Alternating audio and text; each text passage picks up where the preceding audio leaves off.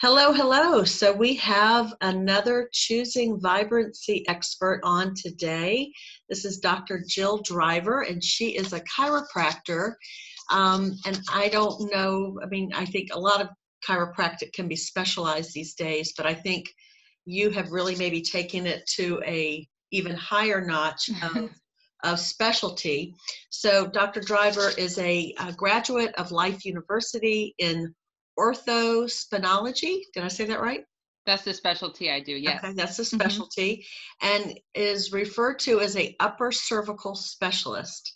And I'm going to let you introduce that because I think that's a big part of your story, which is why you became a chiropractor to begin with. And I've heard that before. I think that's kind of a common thing that that someone in, maybe in their childhood, teenage years, young adulthood had some sort of an injury or accident and got such great care and recovery themselves from chiropractic that they felt, drawn to really choose that as a career. So I think that's a bit of your story. So, and it started for you at the age of 15, right? So that was pretty young. Your body is still growing. Your bones are still growing. So, so tell us a little bit about your story, how this occurred for you. Sure. Yeah. So thank you, Sherry. Thank you for having me on. So I always wanted to be in the healing professions or a doctor of some sort since I was a kid. And I was sort of searching for something that I believed really addressed the root cause of problems for people. And around the age of 15, I started having chronic neck and back pain.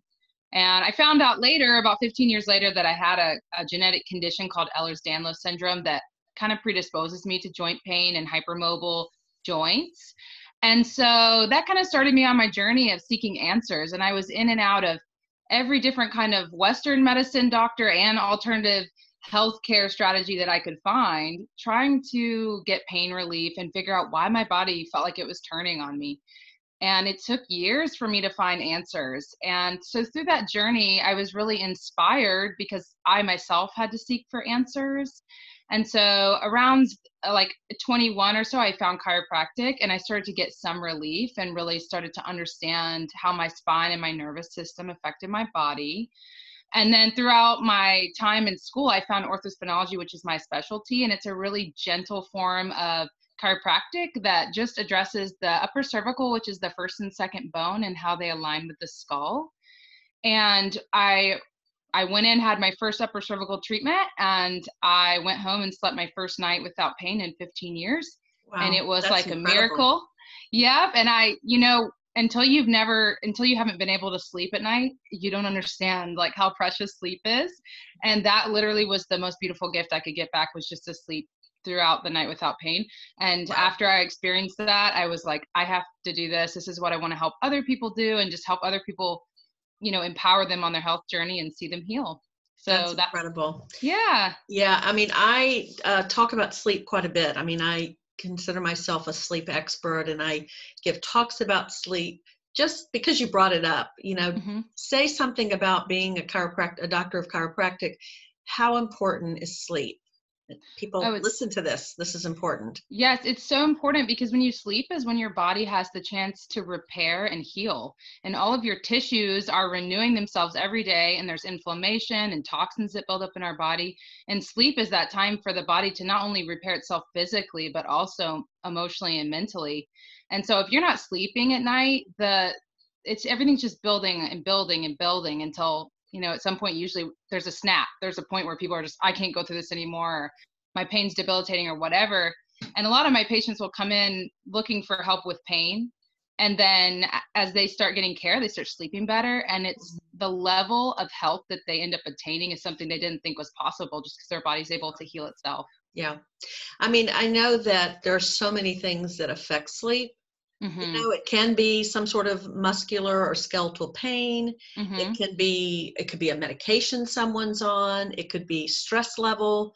It could be, there's so many different things. And I know when I talk to people, we kind of unravel that whole equation of what's going on and look at habits. And I think you probably would agree with me that the first thing is be aware of it. And actually before that is make it a priority. Because we're so taught in this culture of go, go, go, Not so much right now with dealing with COVID, but Yeah. people slow down a little bit. It's like the whole world is taking a breath, I think. Yeah. But, it's to first really make it a priority. In fact, in the research I've done, I've read where if you had to make a choice between exercising more or getting more sleep, most people would think it was exercise, but it's sleep. We need enough sleep to really hit all of those stages of sleep, cycle through it, multiple times so that we wake up and our bodies actually had a chance to recover. It's so true. It is so true, Sherry. And I feel like in our society, people see it sometimes as lazy or as a treat, but it's not a treat. It's self-care. It's something that's vital and necessary, just like eating healthy food and drinking water all day. Sleep, I mean, everybody's need for sleep might vary a little bit, but we all need it, and we need good sleep, quality sleep. Yeah. So I didn't tell you I was going to ask you this question, but I know you'll be able to Sure. answer it because I'm sure you talk about it all the time. Yeah. So, I love being able to give some tips about, in fact, I have this video I've done called Be Your Own Massage Therapist, because I've been a massage therapist for 30 years. So tell us some tips, because we're all spending way too much time on the computer. We do that anyhow. We're on our devices. We're doing this all the time. But now, because we're not going out, we're communicating, on Zoom. And I don't think we're going back. I mean, I think we're going to go out and see people again, but I don't think we're going to take out the communication, virtual stuff. So what are some things, somebody could spend 4 to 12 hours a day in front of the computer, right? With your For sure. business and pleasure. So what would you say? What are some things that you tell your patients for self-care? Some tips about stretching, or, what do you got? Sure. Yeah, I have a lot of things. People ask about that a lot in care. And one of the big things is I tell them to focus on being proactive rather than waiting for when the pain hits, because pain is usually the last thing to show up. So you may sit at the computer for 4 hours and you should have gotten up, at the first 30-minute mark or first hour mark and did a little stretching and just stayed on top of it all day so that it didn't domino and hit you at the end of the day, instead of waiting until the end of the day when you're in pain. So I recommend one of my favorite things is for people to get a half circled foam roller. So, normally people have the full circle foam roller. And if you get one that's cut in half, it fits onto the ground and into the curve of your mid back really well. And you can lay it along your spine and lay down on it and allow your rib cage to open up, opposite of how you're hunched over all day at the desk. So it allows that rib cage to expand back. Okay. You can also use that while you're doing some trigger point exercises. You can use tennis balls to lay down a tennis ball, on a knot and lay on top of it on the floor and work your arms around and roll those knots out. There's also salt baths. I love salt baths. I think that they're so crucial for getting inflammation out of the body. And if, people can commit to even just twice a week, even once a week, taking a salt bath, that helps stay on top of it. But for me, it's really being proactive and getting up and stretching and working and, recognizing your body and giving it what it needs before it's screaming at you. Right. Pay attention. I mean, pay attention. Pain is the best teacher. And actually, over the years, I had clients the clients that had kind of a chronic pain situation were the best they learned great information. So they were the best at taking care of themselves moving forward, because they knew what to do. They knew. And I was one of those people. I had a back issue that showed up, in my 30s, mid 30s. And and of course, being a massage therapist, you learn about body mechanics. So you know how to make these slight adjustments because you're listening. And you're like, oh, something, I'm getting this alarm going off. What do I need to do to take, unravel that alarm, which is usually the opposite of what got you there to begin with. Yes, right? Exactly. Even Relax, if it's stretch. Breathe. Even if it's the opposite posture of what got you in there, like I said, you're hunching all day, then do the opposite. And the big thing is, I think people feel like, oh, well, I don't have time. I don't have time to stretch. I don't have to get up and time to take a break from work. But if you don't see it as this hour-long thing you have to do, and you see it as maybe 30 seconds, I get up and I do 5 squats and I do a couple arm circles and I stretch and then I sit back down. And if you just do that consistently, you'll get ahead of the pain.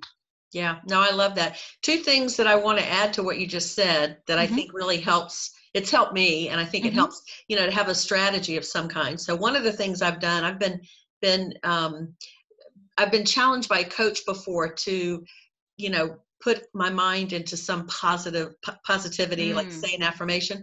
So I Mm-hmm. use my phone, because who walks around without their phone? We don't leave the house without our Right. phone. So you Mm-hmm. can put alarms, you put calendar alerts, and you can put those on throughout the day, to Yes. every hour, every half an hour. But the Mm-hmm. other thing is, if you're drinking a lot of water, which I'm Mm-hmm. sure you're an advocate of drinking Mm-hmm. water, mine Yes. stays. Some days I leave my office and I have like 3 or 4 glasses, because I just didn't use the same glass. Mm-hmm. So, but if you drink enough water, then you're going to have to get up and go to the bathroom. And Right. so the other tip is, I listened to a podcast. They were talking about tiny habits. I think that's the name of the book. Mm-hmm. And so if you attach a new behavior to something that is an old habit, then, Mm-hmm. for instance, like one of the things that really stuck with me is how much time, passes when we turn the shower on and we're waiting for it to heat up. Mm-hmm. So what can you do in that time frame? Well, do some squats or do some Mm-hmm. stretches. So Mm-hmm. for me, it's like, okay, I go to the bathroom throughout the day. So what can I do when I go to the bathroom? I mean, you Mm-hmm. can sit there and do a stretch right there, right? Or on your way. Yeah. Got to get creative. We got to figure out We ways do. humor yourself and do something good for yourself at the same time. I think that's awesome advice. That is so great. I love just the word tiny habits, because tiny habits add up to huge effects in your life. They really Right. do. Right. It's a consistency. It's the Yes, little it things is. we do consistently throughout the day and every day that I think make the biggest impact in how we feel. It's so true. I mean, it's like if you eat one salad one time, it's not really going to do anything. But if you eat a little bit of vegetables every day and you put that in your diet, you're going to see a difference. Right. Exactly. Exactly. So what else can you share that really distinguishes you?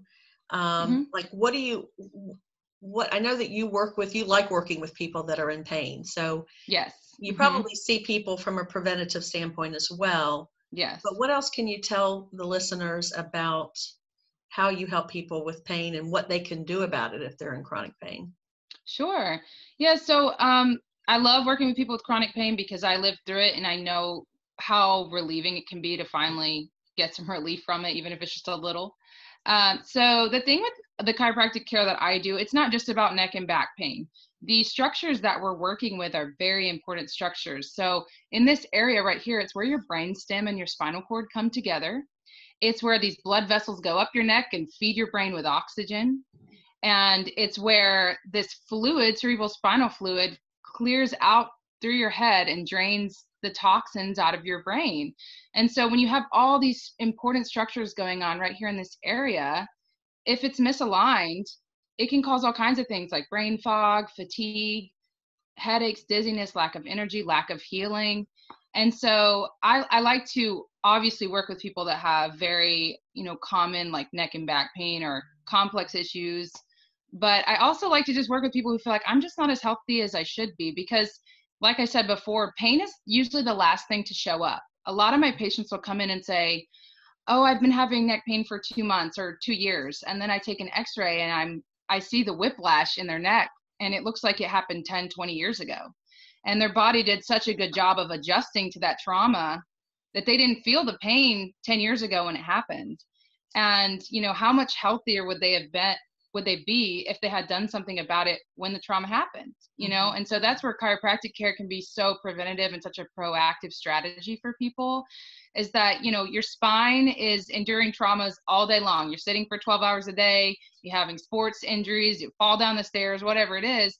And if your nervous system isn't able to flow clearly, then your body's not healing. So I try to really encourage people, and I work with people who are just, a lot of people come in and say, I just feel out of alignment. Like I just feel like my hips are off, my shoulders, and even like mentally, emotionally, energetically, they feel out of alignment. And as we work on their spine and helping correct that, a lot of things come into alignment in their life, more than just their body, because they can think clearly, they sleep better, and their energy gets better, their vibration gets higher. And, so I'm working with people in pain, but also helping them get in touch with their body and helping them just have a better quality of life overall. It's interesting to me because it's all so connected. It's all So interconnected. connected. You know, Mm-hmm. it's like sleeping better, thinking better, being more Mm-hmm. positive, all of those things, or being in pain or not being in pain, they all intertwine and connect and They do. impact everything. You can't really True. isolate any one thing. No, you So can't. yeah, I mean, I think that's one of the things that why I love chiropractic too, is that it is a holistic look at the body. You know, I Mm-hmm. think I know for me when I was fully practicing in massage, I Mm-hmm. talked to clients that they didn't have anybody on their healthcare team that asked them about anything preventative or really Mm-hmm. looked at anything holistic, you know, the whole Mm-hmm. body. They Mm-hmm. looked at a specific condition Mm-hmm. or symptom, and that was the only thing that was focused in their Mm-hmm. typical medical care. So Right. I think everybody should see a chiropractor. I Um, agree.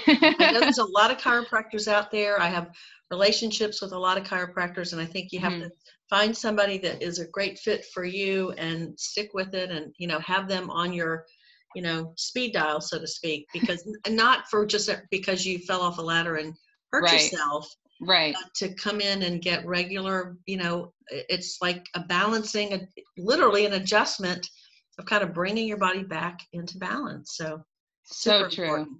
It is so true. It really is a crucial part of our health. And what I love about the specialty that I do, orthospinology, is we don't do any of the twisting or popping manipulations in the cervical spine. So Mm-hmm. it's a really good option for people that are kind of afraid of the traditional adjustment. And they're like, I want to have good spine care, but I just can't let anyone like crack my neck that way. Our type of care is totally different. And so if a patient has a really hypermobile neck, or maybe they just have a fear of the regular type of chiropractic, then there's an option for them. There's a Yeah, lot of different types of it out there, and there's a type that can work for anybody. I agree. I agree. So to wrap it up, Mm-hmm. this focus is about choosing vibrancy. So Mm-hmm. tell us, what is a favorite self-care practice for you to stay vibrant? How do you choose to be vibrant? Yes. So my favorite thing is right in the morning when I wake up, the first thing I do is sit down and meditate and I basically ground myself. I clear my energy from the night and the day before, and I set my intention for the current day. And it is so crucial for me because I've noticed that as I've started to practice that consistently, and it's sort of the first thing I do when I wake up before my mind gets clogged with Facebook and emails and everything else, Yeah. I've just seen the universe open up to me in really amazing ways. It's almost like a sense of divine timing and destiny start happening because there's intention behind the day and behind what Yeah. I'm doing. And it really gives me a sense of peace that no matter what happens, even if I get in a fender bender on the way to work, like there's an kind of timing and a destiny to everything. It gives me an inner peace, and it helps me to have confidence that I'm walking in the path that I'm supposed to be doing. I'm Mm-hmm. helping people the best way that I can. And so that's my favorite self-care. It just keeps me grounded, keeps me from getting all anxious and self-doubt and things like that. I really love I doing love that. that. Yeah, because I mean, at the end of the day, the only thing we can control is ourselves, and Mhm. how it's not the things that happen to us, because things happen to us because we live, you know, out in the world, and one of these days we'll live outside of our homes a lot more than we do right Yeah, now. hopefully. But what we control is our perspective of Mm, how things. So things so happen, true. and you know, it's like when you interview, you know, different people that have witnessed the same thing, and everybody's got a different story because they have their own perspective. And so that's, you know, I think for me that's the truth. And I know there are days that I run right into my office and get on the computer. Quite Hmm. honestly, today was one of those days. Yeah. But when it is that day and I realize that things have been kind of like misfiring, I will make sure at some point in the day that I get in my place where I meditate, because I happen to have Hmm. a little chair where I Hmm. meditate. But I'll make sure I don't go to bed before I have gotten in that Mm, space. So, you hmm. know, it's always best if you can start the day off that way. And I don't live a perfect, you know, the most disciplined, regimented None of us do. personality. That's just kind of me. Yeah. Hmm. But you know, but it makes all the difference. It's like, and I have this thing I call meditation minutes, because Hmm. even I might have meditated in the morning and then Hmm. something kind of, you know, sideswipes Hmm. me. And so I can sit here in 30 seconds in front of my computer and kind of reground myself. So, Hmm. you know, I think you become kind of in a, you know, in a good way addicted to Yeah. that Yes. centering. You know, it really makes all the difference in the world. So It so does. And I think that goes in the same vein with what you were saying earlier about the tiny habits. You know, it could be 30 seconds of just reconnecting to yourself and centering. It doesn't have to be an hour-long silent meditation, just something small to just Yep. keep you on track. Yep. And I love that. Exactly. Yeah. Doesn't have to look any certain way. Just no, it doesn't. Find that connection inside. So So well, true. I've so enjoyed speaking with you, and I know those that are going to clue in, listen in, will also as well. And I will make sure that we put in the chat your contact information. So if someone wants to get in touch with you directly to meet with you, to have a consult with you, all the details of where you practice and more about you will be right there. So great. Well, thank you so much for having me. I think it's great what you're doing, and I'm happy to be a part of it. I love it. Thank you. Thank Take you, care. Sherry. You Bye-bye. too. Bye.